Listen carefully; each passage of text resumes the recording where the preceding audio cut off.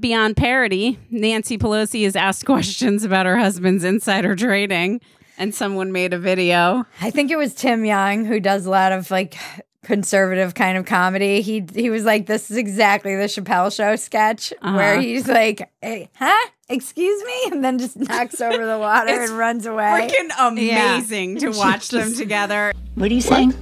Over the course of your career, has your husband ever made a stock purchase or sale based on information he received from you? No, absolutely not.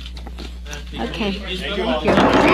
She is a freaking like head of a mafia. How did she become the gangster leader of the United States?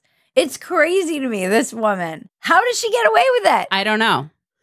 No, she and her husband made like $22 million on some sort of trade last week.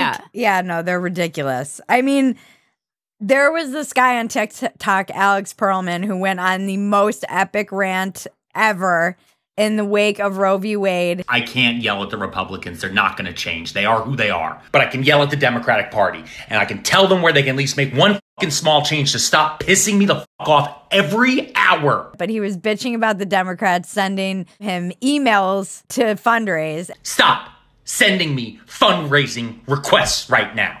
The Republican Party had a plan for the last 50 years to overturn Roe v. Wade. We had a leak 5 weeks ago. And your response after 5 weeks of careful study and planning and thought has been to send us nonstop fundraising emails. And then he's going down the list of all of the people who represent us and how fucking rich. I mean, this guy is like, it is the way I feel. No one has spoken so clearly for how I feel. Mark Warner, he's the Democratic senator from Virginia. He's worth $214.1 million. Don Beyer, he's a Democratic Virginia House member. He's worth $124.9 million.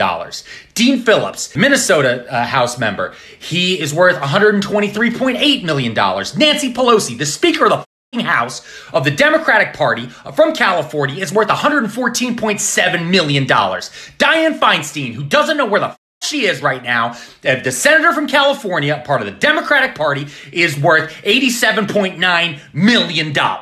It doesn't matter what side you're on. This is a class thing.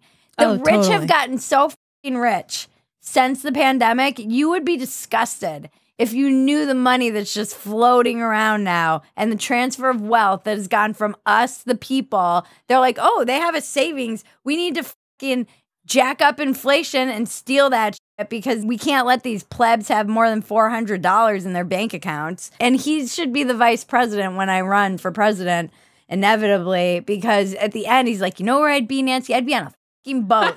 If I had $114.7 million, Nancy Pelosi, you know what I'd do? I'd be on a fucking boat. I'd be on a fucking boat. He understands the yacht for every pleb. I promise a yacht for every pleb.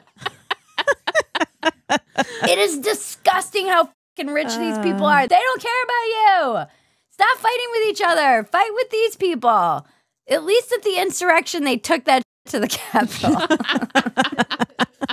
They took it to the people who are responsible for this bullshit. These are the streets talking. Yeah. Everybody needs to keep hammering on all of these representatives about their insider trading. It should not be allowed. And term limits. We need term limits. Term limits.